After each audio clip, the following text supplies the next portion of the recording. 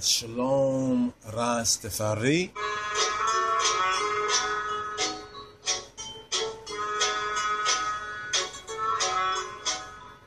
Chag Sameach for Sukkot.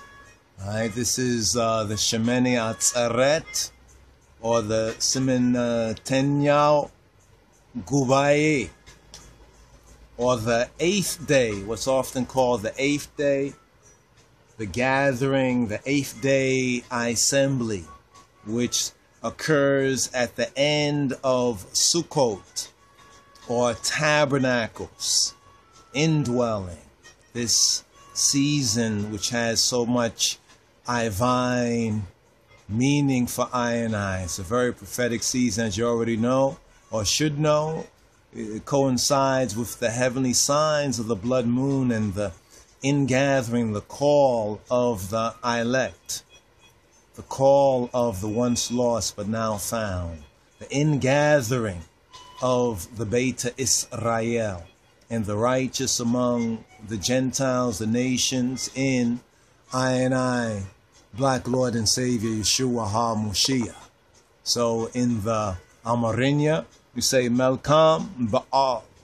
Now that word Baal, I know one's going to pick up on that, but check it out in the Hebrew. It's the husbandman. Who is the husbandman?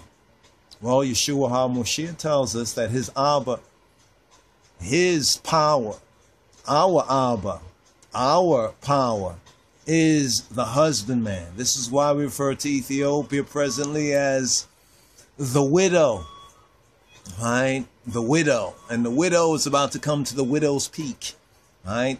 And as we enter into this Shemitah year, right? The Shemitah, the year of release, this Iyobelu, this Jubilee year.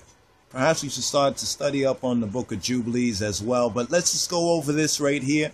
And we're going to utilize the Hebrew for Christians as a reference, as a point of reference for the Shemini Atzeret. Now there are readings and feedings that go along as well. Let me just maybe share some of this with you right here. Let me go back a page. Right, so this is what we're speaking of right here. Right, the Shemini Atzeret, and you can go to RasTafari Groundation. Right, and this is the reading from the Torah for this day. So you can see October 15th to 16th. Right, let's just get a date check. Right, a date and a time check. Right, so today is actually the 17th. Right, but we just want to just, wrap this up because we're going into Simchat Torah. Right, or the joy of the Torah, your Orit Desita. Right, so just to kind of connect the meaning, right, the reason and the meaning, right, and then right here, this is the transfiguration. Right, let's back that up right there. Hold on for a moment. Back that up right there. You see Mark chapter 17, 1 to 9. Well, actually, Matthew chapter 17, Yukita, Slicha. Right, Matthew chapter 17, 1 to 9, and Mark chapter 12, 28 to 33. Now, if you're familiar with the scriptures, you'll recognize that that is the transfiguration on the mount, right? On the Mount of Transfiguration.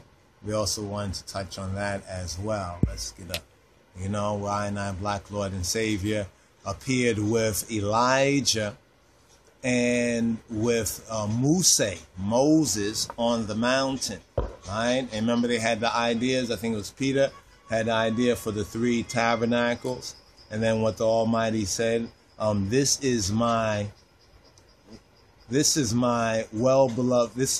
beloved Son in whom I am well pleased. This is my beloved Son in whom I am well pleased. Hear ye him, right? Hear ye him. And this was a setup for that teaching right there, right? Or the Deborah,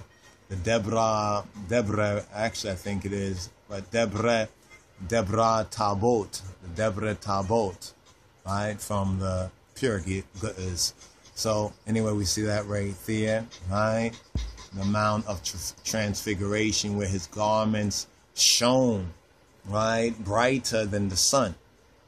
That's all connected with this particular season. So if you will go through and go over the readings, right, I think it begins up with tithing, right, with the tithes that were offered, right, as well as that gift, the gifts, right, that was offered for the tabernacle as the gifts for the ministry. And we like to bless ones in the name of the King of Kings and through his Christ, Yeshua HaMashiach, for those gifts that have been given to the ministry of his majesty, to the line of the tribe of Judah, so that we can continue to move forward and minister to those near and to those far, and say shalom to those near and to those far.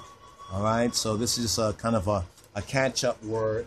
In fact, 17th, right? Is that the window? Okay, it's the 17th. So, but these days are really connected right here, because you see we're going into the Shabbat Eve, where the Simchat Torah, once again, let's just show the eye of this right here. But what's the meaning of the Shemini Atzeret? And a kind of very interesting thing that I noticed, and let me just click on this right here. So when you go to this page right here, right, you can see that it says the prayer, right, the prayer for the latter rain, right, or the rainy season, the prayer for the latter rain, which is the gathering on the 8th, right, the gathering on the 8th day, because it takes place over 7 days, right, in the Das, right, or in the Sukkot. That's an image I wanted to show from before.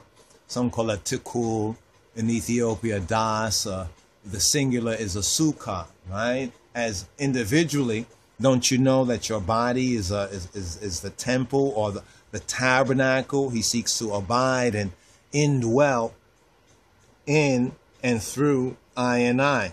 Now, this is a very interesting reading and reasoning, on the Shemini Atzeret, which is the gathering. And we had this pick too to kind of show, for this symbolic, as a symbolic word pick right here, right, of the gathering, right? You can see that right there, the gathering. And it seems like mostly men, because if you look into the Torah, right, that responsibility, right, was put upon Adam, right, because of the first things. Remember, because of one man's disobedience, right, all were made sinners, and it's through one man's obedience, and that one man's obedience is I and I, Lord and Savior, Master and Medicine, Yeshua HaMashiach. So in seeing Yeshua in the Sukkah and the Sukkot is very, very important. And there's so much abundance within that. You know what I mean? Just ask him for the Holy Spirit to receive the Spirit of truth. So we begin off now with the crown, right? The crown is the Orit. It's over here is the Orit, right? The Orit, which is Ethiopically, is Torah, Araya, the perfect example, right? He says, let us make man in his image, right, and after his likeness. And the Ge'ez, if I stand correct, it's the Araya, or the Orit, right? So we learn from these examples, right? We learn from these examples, the gathering, right? So make I and I dwell together, make I and I gather together in spirit and in truth, right? Then we can gather together, physically as well, in the place in which he has designated for I and I, right? When we come out of this wilderness, because he is gathering us. That's the whole reason for the season. I really wanted to go into this, but seeing we're coming forward on that, I'm going to go over the Shemini Atzeret, because we're speaking about the 7 days of Sukkot and how they end with the Hoshana Rabba. Now, what is the Hoshana Rabba? The Hoshana Rabba, let's bring this up right here, is the 7th and the last day of Sukkot, Hoshana Rabba, or the Great Salvation, right? The Great Salvation. Remember what they said when Yeshua came into Jerusalem? Hoshana, right? To the, to David, right? You know what I mean? To that David-like, that son of David. Amen. As we say to the greater than David, Kadamawi Haile Selassie, Abatachin. So the great salvation of the King of Kings, the climatic day of Isis, of praises to Yahweh, to he who be, who he be. Now, many of the ancient Memharan or the Rabbis, they view this as like a mini Yom Kippur, a day on which the heavenly decrees that were made on Hoshana or Rosh Hashanah, the head of the year, and sealed on Yom Kippur, Yom Kippurim, right, the Day of Atonements or the covering, because it says that love covers a multitude of sins, right? It's that love, how the Father so loved I and I in giving and in sending his Son, our Savior, right, our big brother, right, Yeshua HaMoshiach, to be I and I great salvation in spirit and in truth. So when we look at it, we can say that Rosh Hashanah, the judgment is rendered, the trumpets, the first trumpet, right? Then Yom Kippur, the judgment is sealed.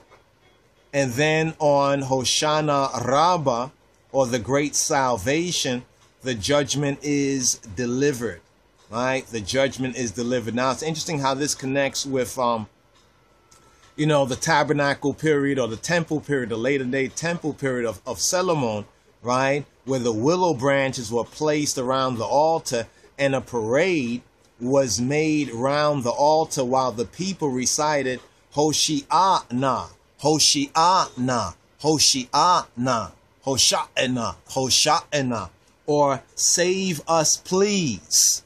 And this is based on Psalm Mezmor Dawit, Psalm 118:25. 118:25. Ana Adonai, Hoshi'atna, Ana Adonai, Hatzalichana, Baruch haba Beshem Adonai, Baruch nukem, mi beit Adonai. Save us now, Adonai, Adonai, I and I pray, make I and I thrive.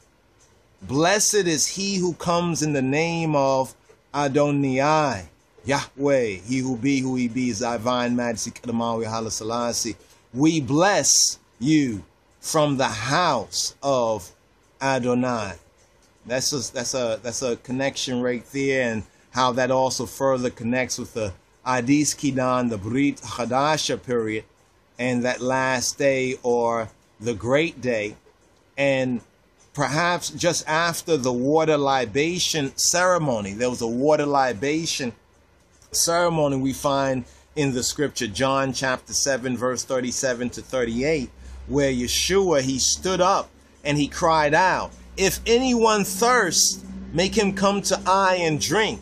Whoever believes, amains, in I, as the Metzhaf, as the scripture has said, out of his heart.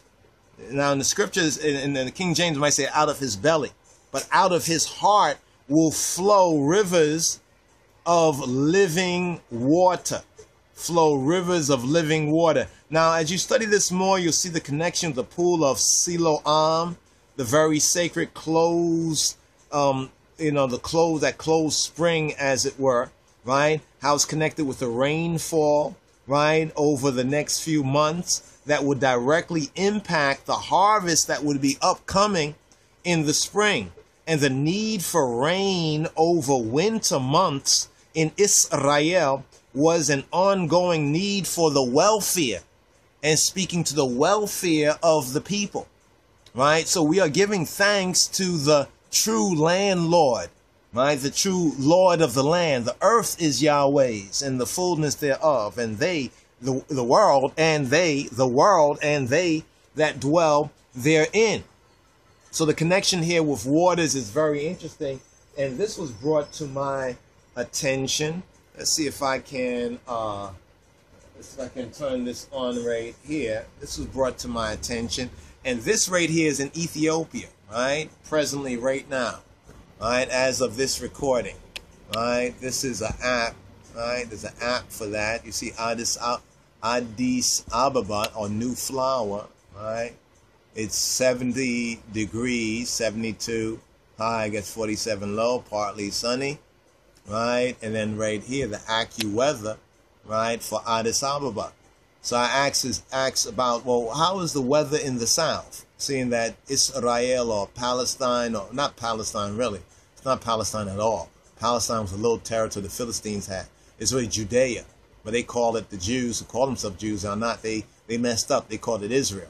They should have listened to the faithful Jews who said to call it Judea, right? Maybe that's why the King of Kings abstained during that UN vote, right? Or Ethiopia abstained. So, okay, here we have the weather. Today is the 17th, right? The 17th right there. But notice tonight, right? Tonight you see the storm clouds. The rain is coming.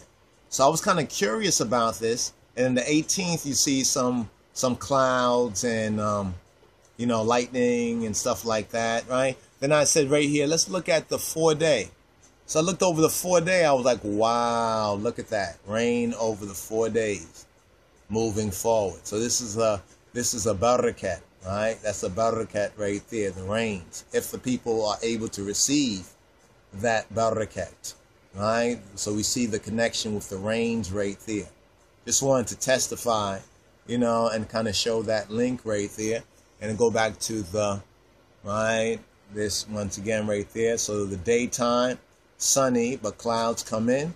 And the nighttime, so that rain, right? So the Shemini Atzeret is a prayer for the latter rain. He said he would give us the former and the latter rain. Now, yes, there's a spiritual application, right? Yet, as Romans say, right, we should be able to recognize, right, his power and his Godhead, even from the things, right, the things that are made, or the things, you know, the earthly things, as Christ says, as the Moshiach says, if you don't, you know, if you can't recognize the earthly things, then how are you going to recognize and receive the heavenly things? Let me just get that verse just to remind myself of what the translation right here says. Having it in spirit is one thing, but let's get the word right here. Let's get the word right here, just so you can see this or hear this for yourself. And here it's a judgment, right? It's a judgment time, right? The guilty world, from verse 18, it says, the wrath of Elohim, Baruch Hu, blessed be he, is revealed from heaven against all ungodliness and unrighteousness of men and people who hold the truth in unrighteousness. They don't hold the truth rightly. Now the universe, the universe, as I say, is a